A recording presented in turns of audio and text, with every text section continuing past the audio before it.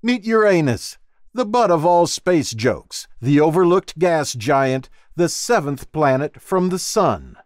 Despite it having 27 moons, a ring system, and orbiting the Sun almost on its side, it has received very little interest in terms of NASA missions. The only mission to study Uranus was Voyager 2 on its way past in 1986 as it headed towards the outer solar system.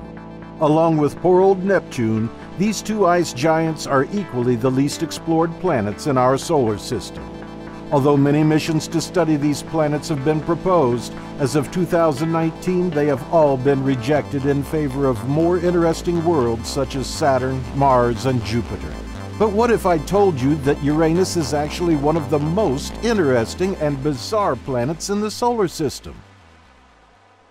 I'm your host, Alan, and you're watching ElderFox.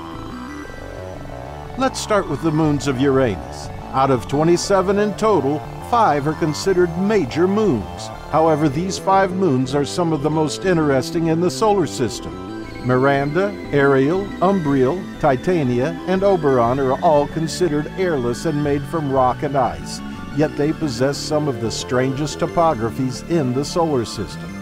Miranda, in particular, boasts the Verona Rupes, the highest cliff in the solar system, measuring a massive 20 kilometers high, over twice the size of Mount Everest.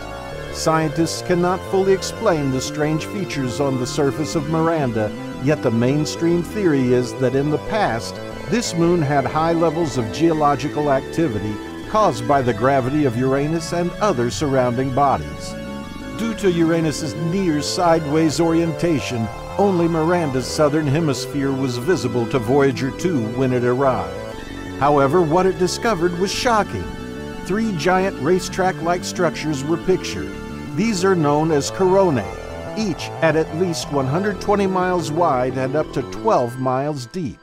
Coronae are thought to be formed by warm upwellings of material beneath the surface, something that must have happened in the past on Miranda.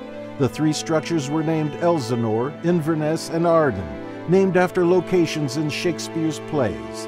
The moon itself is thought to be made up of 60% water ice. Water ice is the only compound to have been detected on the surface, though it is speculated that methane, ammonia, carbon monoxide, or nitrogen may also exist at 3% concentrations. If Miranda isn't interesting enough, the moon Ariel, very similar to Miranda, is again made up mainly of ice and rock. However, due to the high levels of salt theorized to exist there, and therefore the lower freezing temperatures, some scientists believe Ariel could be home to a subsurface ocean or a so-called water mantle. Umbriel, Uranus's darkest moon, is the 3rd largest and 4th most massive of Uranian moons. An interesting fact about this moon is that due to Uranus's almost sideways orbit, each half of the moon spends 42 years in total darkness, and then 42 years in total sunlight. The surface is slightly bluish in color, while fresh impact craters, such as Munda crater, are even bluer. The crater is named after Munda, a dark spirit of Australian Aboriginal mythology. Munda has a prominent albedo feature on its floor, which takes the shape of a ring of bright material at least 10 kilometers in radial width. The reason for its brightness, which stands out from the very dark composition of the moon as a whole, is unknown. It may be a deposit of carbon dioxide ice. Titania, the largest moon of Uranus, is again very interesting. Titania may be differentiated into a rocky core surrounded by an icy mantle. The pressure in the center of Titania is about 0.58 gigapascals. The current state of the icy mantle is unclear. If the ice contains enough ammonia or other antifreeze, Titania may have a subsurface ocean at the core mantle boundary. The thickness of this ocean, if it exists, is up to 31 miles, and its temperature is around -83 degrees Celsius. However, the present internal structure of Titania depends heavily on its thermal history, which is poorly known. A perfect reason to launch a mission there immediately. Last but not least, Oberon is the most dense moon of Uranus and the most heavily cratered. Like the other moons, it is possible Oberon has an icy mantle. Although we can make various theories about these moons, the truth is that roughly only half of each moon has ever been pictured, and the pictures aren't very detailed. Uranus itself can be observed from telescopes and was discovered by William Herschel in 1781. Although he initially believed it to be a comet, the object was soon universally accepted as a new planet. In recognition of his achievement, King George III gave Herschel an annual stipend of £200 on the condition that he moved to Windsor so the royal family could look through his telescopes.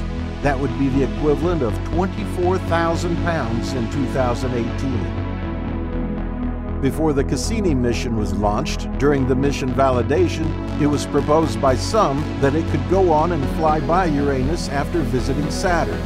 This proposal was scrapped in favor of destroying Cassini in Saturn's atmosphere. On its way into Saturn, however, Cassini turned around and took this picture of Uranus, just a pale blue dot a long way away. Although a sad day for the exploration of Uranus and its moons, Cassini was a huge success, picturing the methane lakes of Saturn's moon Titan. Hopefully in the future, a similar mission could be done for Uranus, and not to forget its ice giant twin Neptune. Thanks for watching ElderFox. If you enjoyed this video, then please subscribe for more, and remember to click the bell so you never miss an upload.